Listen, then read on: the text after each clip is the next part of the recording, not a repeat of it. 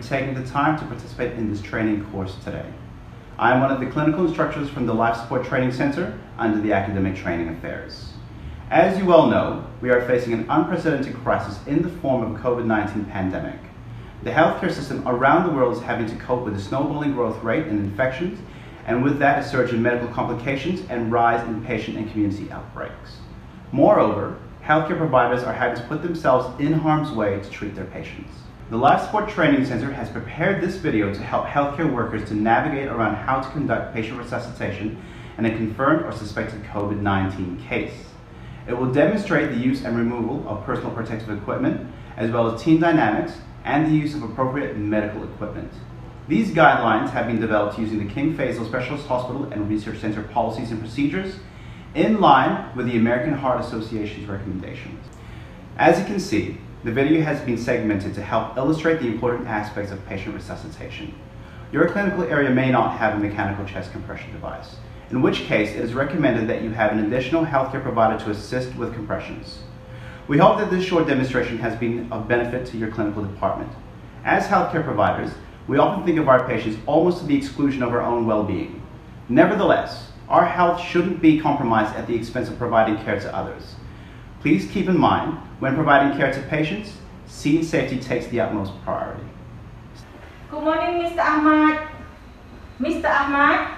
Mr. Ahmad.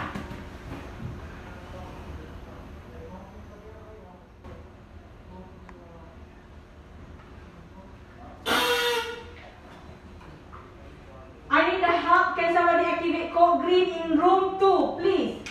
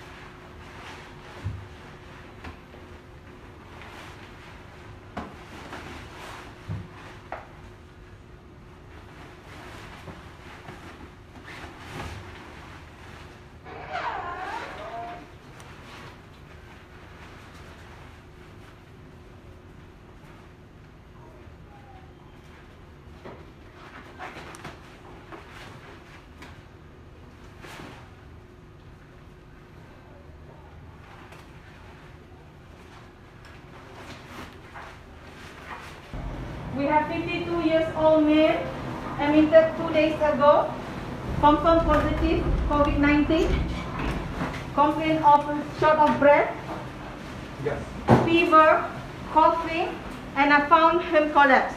Okay, thank you very much.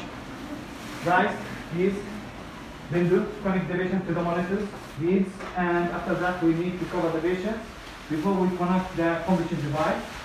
And later on, Shanti, you will take care of defibrillator, recording.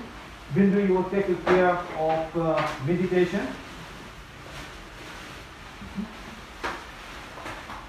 Mr. Ian, Mr. Ala, please, if you can help us to intubate the patient as soon as possible.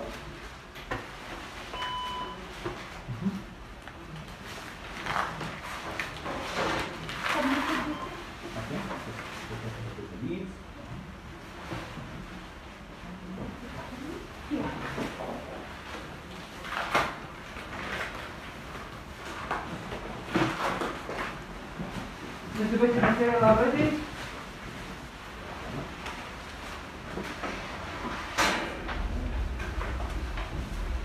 Okay, What we have? What type of rhythms we have, lady? We have here. We have ventricular fibrillation. Ventricular fibrillation. Okay. Okay, guys. It's a couple rhythm. Okay. Please.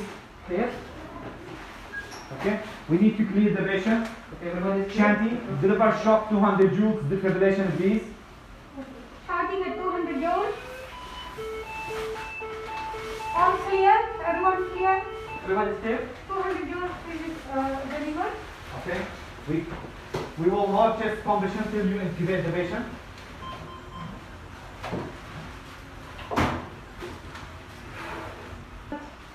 It's ready, you can start CPR. Okay. I will start now 100 to 120 chest compression per minute. And please connect the patient to the monitors, to the respiratory. Ventilation is started, I have good volume and entitled CO2 reading.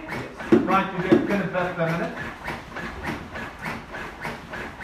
We prepare 1 milligram epinephrine, keep it to standby. 1 milligram epinephrine prepared and ready. 2 minutes past. 2 minutes past. Okay guys, stop the chest compression.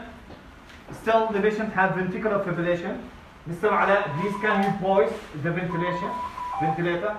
Okay. We need to deliver shock at 300 joules defibrillation. Ventilator on standby. Charging at 300. Make sure everybody is clear. Do not touch the patient, please, guys. All clear. Shock delivered. Okay. Resume CPR again. 100 to 120. Ventilation is resumed. Bindu, give 1 milligram epinephrine. 1 milligram epinephrine push. Flush with 20 cc normal saline. 20 cc normal saline flushed in. And prepare 300 milligram amiodarone. Keep it to standby. Sure. 300 milligram of amiodarone getting prepared. Thank you, guys. Great job.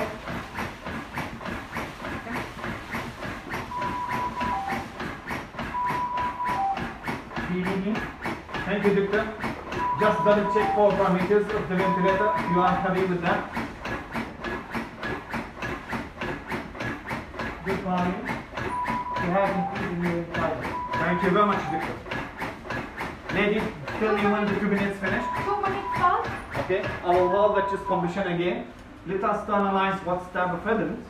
Patient still have ventricular fibrillation. It's shockable with it. We need to deliver the second dose of shock, 300 joules. Defibrillation. Please charge and deliver shock immediately. This is 360. Third shot. 360. 360. Charge at 360 joules. Ventilation you. is So standby. Okay, all clear, please. Shock delivered. Okay, resume. And resume ventilator. Okay, ventilation is resumed. Please give the 300 milligram amiodarone. 300 milligram of amiodarone given and flushed with 20 cc normal saline. And prepare 1 milligram of epinephrine, keep it to standby. Sure, 1 milligram of epinephrine prepared.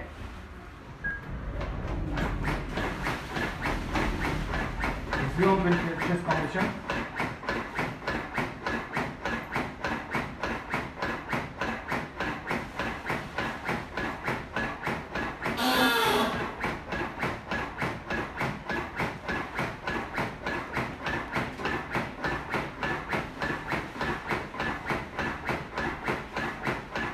Two minutes finished. 2 minutes past. Okay, we will hold the chest compression. We have sinus rhythm, organized rhythm. Please, Mr. Ala, can you check for pulse? I can feel pulse, it's matching the monitor. Excellent. We are in the return of spontaneous circulation. At the moment, no need for chest compression machine. We can hold it, switch it off. Now let us to assess the patient again. Blood Pulse pressure. already matching to the monitor, and the blood pressure how much? Blood pressure is 80/40. So please, we need to give 1 liter cold saline. 1 liter saline started. Try to keep core body temperature between 32 to 36. Yes, core body temperature. X-ray, 12 weeks ECG, 12 after stimulant staining. I need IV access, blood samples again for chemistry, cardiac markers, coagulation, and CBC. I need for the catheter, plus I need pneumatic compression device. We need to call paramedics to come to transport the patient for ICU. While we're waiting for paramedics, please let us to do the briefing for the case.